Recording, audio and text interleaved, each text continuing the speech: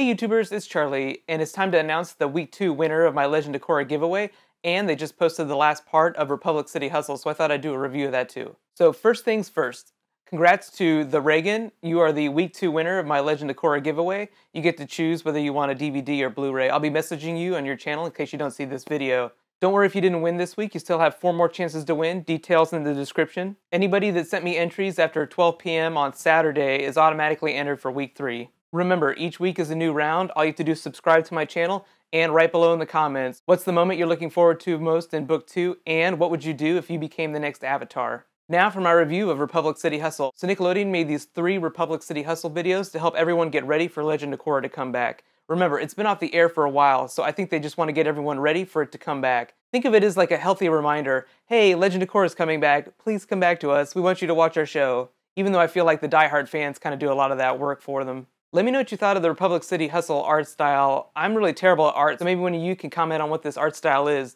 But remember, they're also using a unique art style for Wan's scenes in Book 2. So even though these webisodes were really short, I really enjoyed them. I mean, any Korra content is good Korra content. It really just follows Mako and Bolin from their time with Shady Shin to their time in the pro bending arena and the beginning of the Fire Ferrets, as well as meeting Pabu for the first time. I love that all the actors came back to do their own voices for the characters. I feel like PJ Byrne, though, probably has the most fun doing Bolin.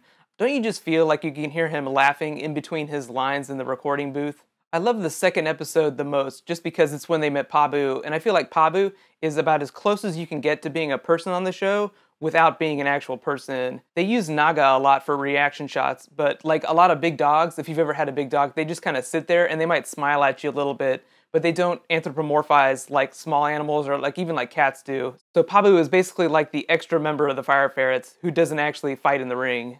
Overall, I rate Republic City Hustle as a B+, just because they're really good, even though the episodes are really short. I would have given it an A, but it didn't do anything to really set up the story in Book 2, or teach you about any of the things that are going on in the Water Tribe right now, leading to the conflict that's going to be happening in Book 2. If you look at other shows like Doctor Who, they use web content to fill the gaps between seasons, which I feel is really, really good. If you do want to find out what's happening in that first episode, I did spoilery and non-spoilery reviews of the first episode. I got to see it at Comic-Con. I'll have links in the description.